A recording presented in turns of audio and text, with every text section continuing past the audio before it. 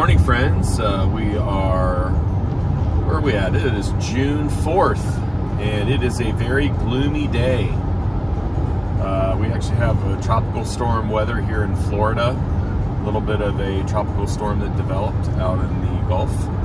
And we are headed down to Port Charlotte, Florida to see our good friends Fred and Jody. We are going to be doing some work on Cole's 73 Triumph TR6. Cole will actually be the star today.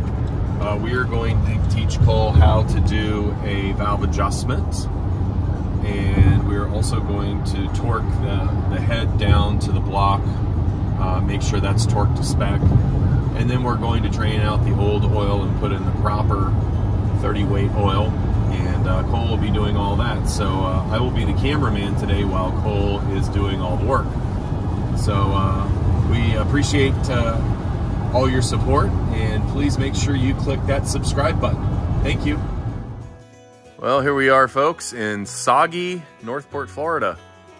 And we are down here working on Cole's 73 Triumph TR6. We made it. And as you can see here, we have this beautiful engine just waiting for us to do some work to it today. And Fred's eating one of the great donuts we got from our local donut shop. And Cole, what's the plan of attack this morning? What would we like to do? Probably the valve adjustment. Okay, so we're gonna have to take the valve cover off. We'll get the book out, torque wrench, and we will start working on a valve adjustment. This will be Cole's first valve adjustment. My first valve adjustment was sometime last year, which we actually did on this engine, but we decided it was time to also do it again.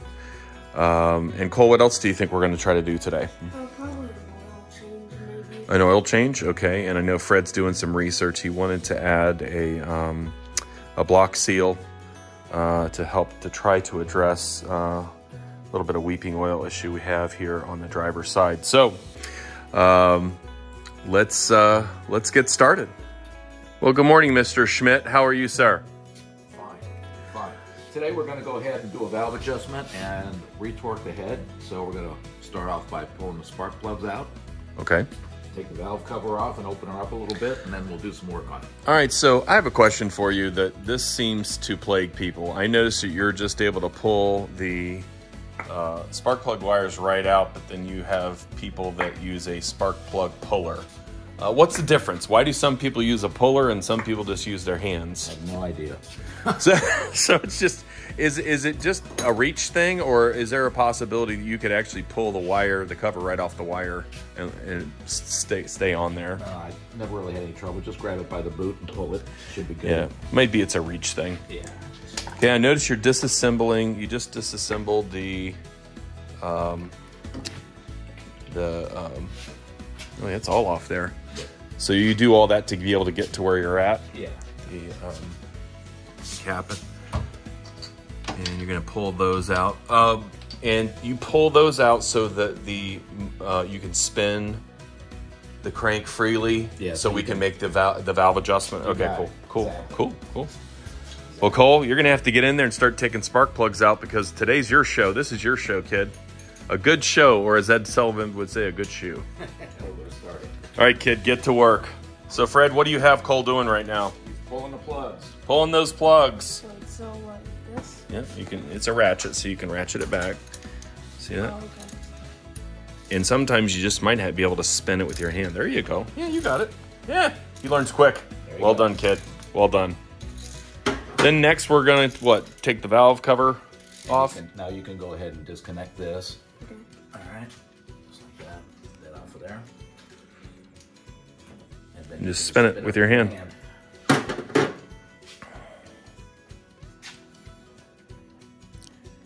There you go. Well done. Good job, Cole.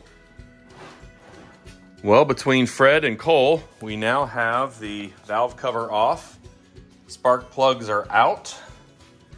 And we have the inside of a Triumph TR6 straight 6 engine. So it looks well lubed, Fred. Yeah, it looks like it's getting good oil. It's getting good oil, which is a good thing. So, question for you guys. What's first, the chicken or the egg? Do you adjust the valves first, or do you torque the head to the block? What's first, Fred? I'm just going to go ahead and we're going to retorque the head, I think. Okay. We'll do that first. Okay. And just for those out here that don't know, where are the bolts that you torque? Is that this bolt? Well, the obvious ones are this Right, one right, here, right. and then there's here. Okay. And these all need to be. We got to take this off. Okay. We'll take this rocker assembly off. Okay. And then we'll go from there. Okay, great.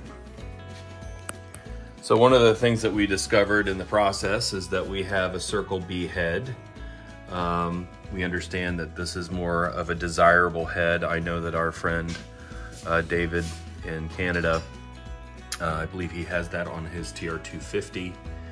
And we're not really sure why it's more desirable. I'm sure one of our fans out there can school us on that, but we do know it's more desirable. So we're happy we have that. Yes. Well, Fred, we've got this opened up. We got the rockers off. You're able to kind of look down into the engine. Is there anything right now that bothers you, or anything that you're surprised about so far? Nothing glaringly, no. Everything looks pretty much normal. So Okay.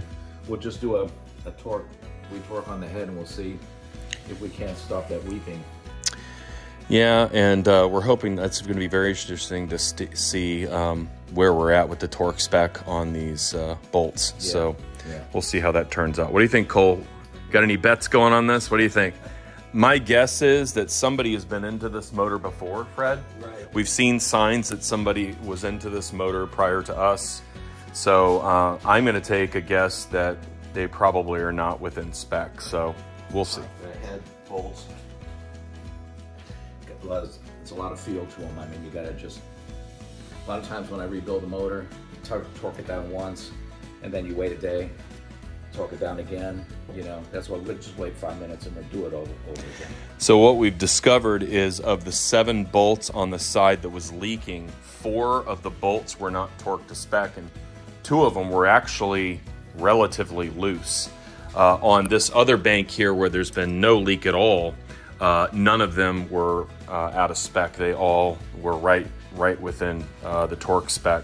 We torqued it, according to the book, 65 to 70.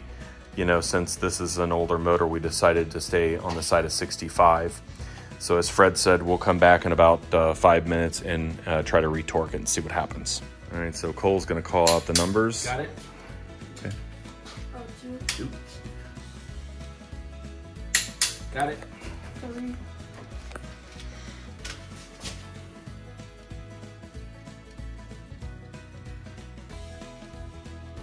That's the first one that moved, I remember. There you go. Nice. Ready? 4. 4.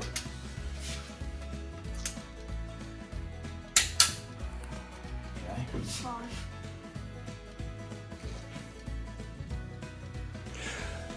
Fred, is it possible when you start tightening other parts, does that cause other bolts to possibly need more torquing if you have enough of a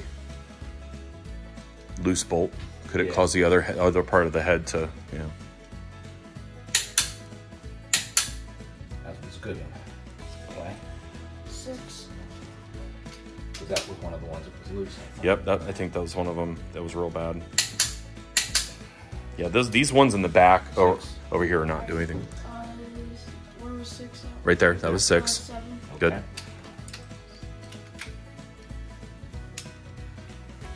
Well, gentlemen, we've had quite the productive morning. We've learned some stuff. We learned we have a Circle B head, which we didn't know we had. We learned that we had 4 of the 7 bolts that affix the head to the block were loose. So we got those within torque spec. We torqued it at 65 twice.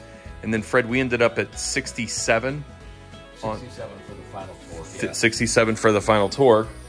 Then when we went and put the rocker back on and got that to spec, which I think was 24, Fred, on the rocker. 24 to 26 was the torque on that. We discovered that our last valve adjustment was then off because we don't think it was ever torqued originally correctly. So probably because this motor had been thrown in and God only knows what was done to it in the past. So now we've done we've torqued the bolts to the block. We've done the valve adjustment, and now we have the valve cover back on. We're getting ready to do an oil change, and then we're gonna try firing her up and see what happens. Well, that was an exercise in futility. That was awful. We still don't have the filter out. God bless the person who came up with the filter adapter, because we are going to be buying one now that we've had to fight with it and then move the slave cylinder so we could get the damn thing out.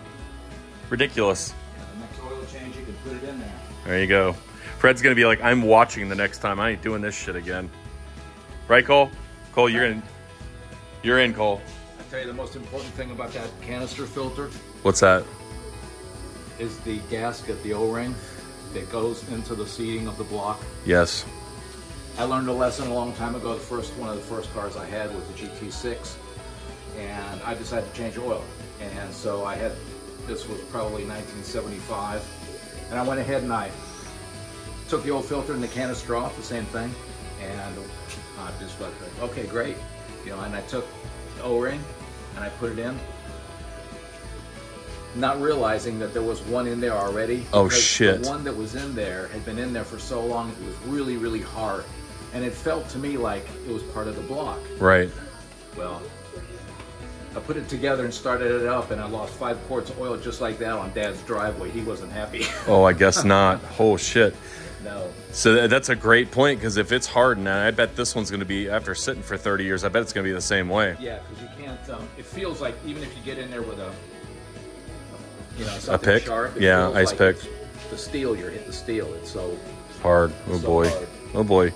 Something to look forward to, Cole. All right, Fred. So here, now the magic begins. What's the last quart to go in? I always use this. It's really good. Good lubricant properties to it. Okay. And this is just good, really good care and feeding for the motor. It is. Okay, cool. It is. And put that one in. So we purposely filled it a quart low, and then we'll use the Lucas for the final quart. And if you like to read upside down, there it is. Just watch the oil pressure go up when you put that in. Oh, baby. Very good. All right, well, now it's Cole's turn for his maiden voyage. So we'll get a little video of Cole going out for his maiden voyage in his 73 Triumph TR6. There you go. She doesn't look good, but she sounds good.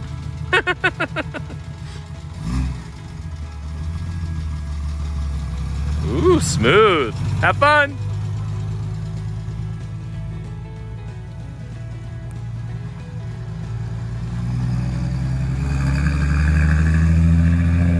All right, Jody, I think I hear him coming. So let's see if Cole's got a big shit-eating grin on his face. I'll bet he does.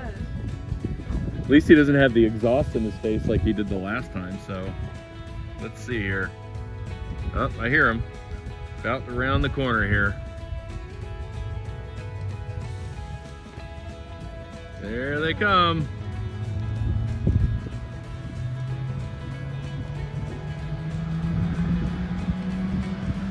Ooh, Fred's winding it out. Oh, what a beautiful sight to see that thing run again after 30 years. It's alive! It's alive! It's alive!